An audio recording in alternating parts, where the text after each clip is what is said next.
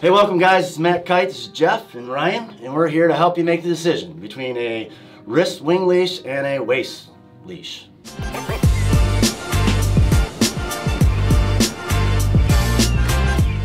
Alright, I'd like to dive into the waist leash.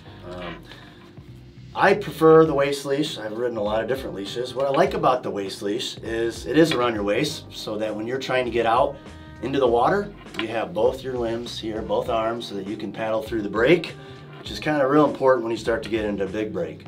It definitely lets you propel yourself through, and the pull of the board comes from your waist, not one of your arms. So that's what I do really like about the waist leash for your wing.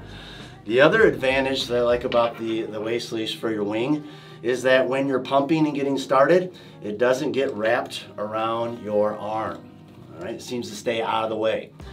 So those are two or three big benefits that I really like about the waist leash.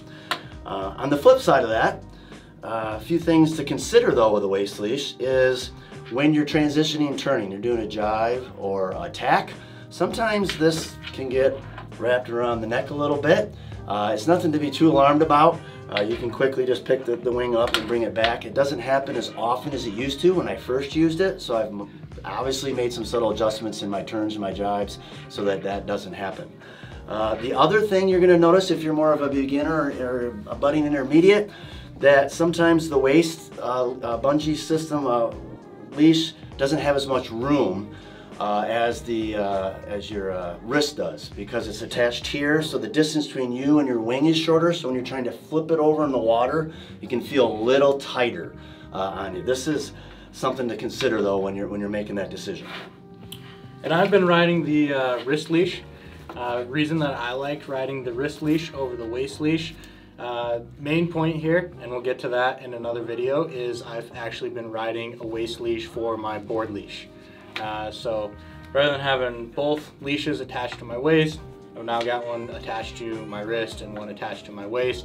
This allows, if there's ever any malfunction in either one of the leashes, I'm still attached to one or the other part of my gear. Yeah, the disadvantage, I guess I would say, to the wrist leash, same thing can happen where it can get tossed around your neck if you've got too long of a leash. So there's where it's important to make sure that you're sizing up that leash, I would say, appropriately with the wing that you're using. So there are different lengths in the leashes here. Obviously, the larger the wing you have, the longer leash you're gonna need. So make sure you've got the right size leash. Ideally, you should have, if I'm flying the wing here and this is my backhand, you shouldn't have a lot of extra slack when you grab onto the wing with your backhand. What this is gonna do, if you have too long of a leash, it's gonna give it more opportunity to get coiled behind your head, or when you're pumping that wing, it's gonna be flapping in your face the whole time. So make sure that you're getting the right size leash line for your wrist leash.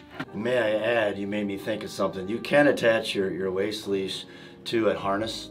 If you have a harness, you can attach it there.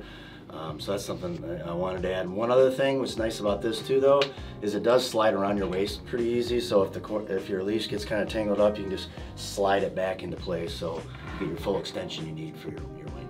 Okay, so one more style of wrist leash here. Really haven't seen it with the waist leash, but with the wrist leash is the coiled wrist leash.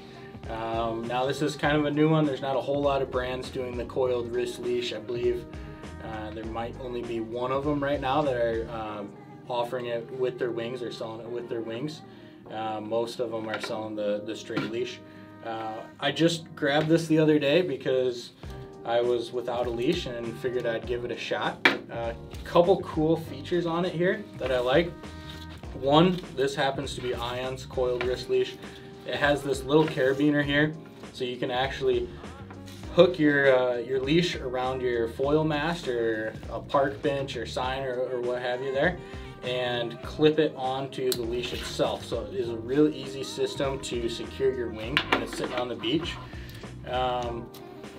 One thing that I haven't liked of wrist coil leashes in the past is once you get pumping the wing, this tends to be pretty heavy and it can really the banjo effect there. Yeah, banjo effect.